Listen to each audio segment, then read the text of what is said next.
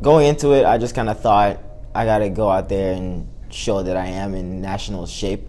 I'd already qualified in the events I wanted to, but I just had to make sure that I myself know that I am ready to go ahead and defend my titles, and let the rest of the world know that I'm still ready to defend my titles as well.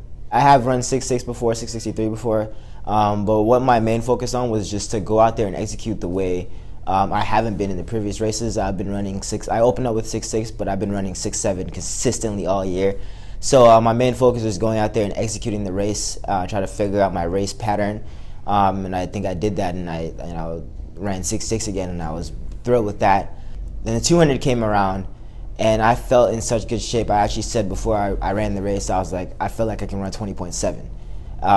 And went out there. Luckily, I had a guy on my outside who could go 20.8, so just chasing him and then getting to the last little part of the race where I had my strength to kick in was amazing, and I was excited as all when I crossed the line and saw the time. The 4x4, it was a good race. Everyone stepped up really just to make sure that we qualified for nationals. Before the race ran, we looked at the list and we looked at where we were. I think we were 13th, just outside of qualifications. And so once we realized that, everyone realized that they really had to put in everything for us to run. Luckily, we had Western Kentucky out there as well, who we knew was a good team to push us throughout the whole way. And then for my last leg, I just had to make sure I went after it with all I could.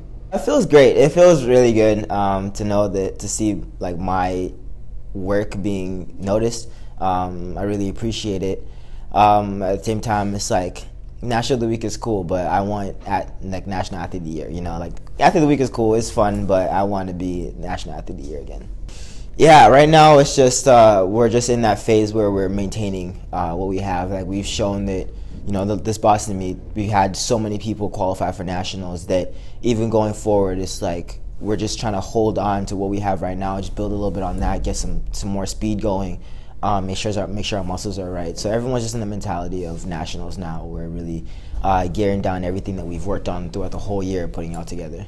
This season we targeted Boston as one of our big meets, where we knew it was going to be our last chance to qualify. We got a chance to see what other teams around the country were doing and kind of hone in and set ourselves up to be able to earn a spot at the NCAA championships. Going into nationals, you always want the athlete to feel prepared. The toughest thing is when they go in with any kind of doubt and it's something that they're doing for the first time. It's tough for them to compete well at nationals. So we wanted to be where they're going into nationals and we're not doing anything new. It's the same old, the same thing we've been working on all year. It's just that now we're doing it at a higher level.